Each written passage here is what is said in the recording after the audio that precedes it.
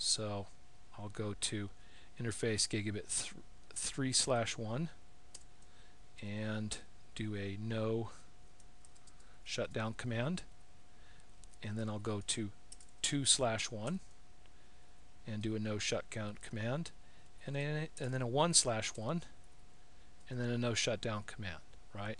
So now I've turned on the interfaces on these two switches and this switch over here.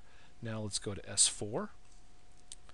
And I was hoping by shutting down the interfaces that would kind of clear the route, the switches, so to speak. Interface gigabit GI 1/1, no shut for no shutdown, and then 2/1, whoops, 2/1 and no shut, and then 3/1 and then a no shut.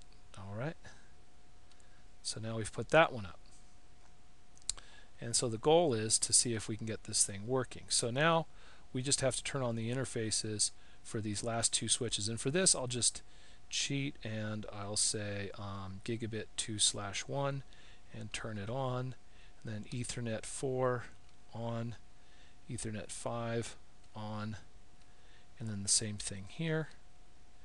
I'll just do that really quickly. Gigabit 2 on, fast Ethernet 4 on, and 5 on.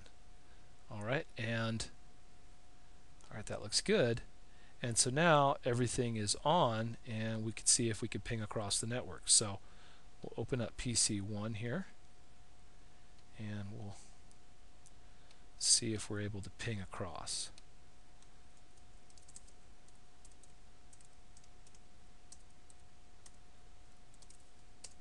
And looks like I can ping across. That looks successful. And we'll go here to the switch that he's attached to, and we'll say Control C, show span tabs, show spanning tree, and you can see here from the spanning tree that, let's see here, that it's running RSTP, right? The priority number is of the root bridge, which is 24577. This bridge is 32769, right? The priority number is actually 32768 plus VLAN 1 makes it 32769, right? And then the ports that are in forwarding, a designated port and a root port here, right?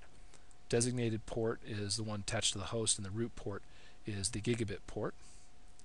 We'll compare that to, well, actually, and we'll see here.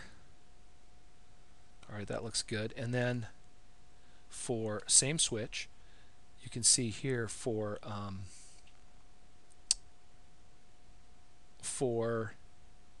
notice this, for VLAN 5, because there's two spanning trees here. There's VLAN 1, which we just looked at, and then there's also VLAN 5, right? It's also running RSTP, right? Tells you the root bridge's priority number, the root bridge's MAC address, right?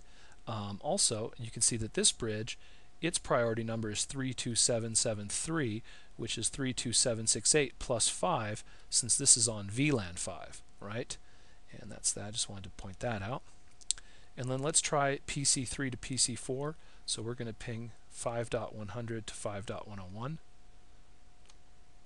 So we'll run the command prompt here, ping 92.168.5.101, and we're getting a reply, and so it is working. Alright, so the first time when I turned this on and got it working, I wasn't able to get it to work, but this time I went through the trouble of shutting down the ports and then opening them one by one, effectively trying to kind of flush, I think, what was happening so that we could give it a chance to work, and it worked. If I had access to it, I could run this clear spanning tree detected protocols to kind of possibly clear out the switches. So that was good. Let's see which ports are blocking. So we'll go to this root bridge here, and this is the root bridge for VLAN 1. And what we'll do is we'll do Control C and then a show span, and we want to take a peek at what's happening. Okay, so this is the root bridge. Notice the priority number, root ID, and then its priority number is the same. MAC address is the same, right? You can see the last MAC address right here is the exact same as right here. So this is the root bridge. Its ports are in forwarding mode, right? But then we'll keep going down here. We'll say down, down, down, down, down, down, and we'll hit more. And you can see that for VLAN 5, though, one of its ports is in an alternate mode and is blocking for gigabit 1/1. So that's interesting. So so it's blocking for VLAN 5, but it's forwarding for VLAN 1. And so we know that for VLAN 5 that this port is blocking for VLAN 5 and but forwarding for VLAN 1. So if you're on VLAN 1, it's a different state than VLAN 5, and it's going to be the opposite. So on this switch it'll be the exact opposite.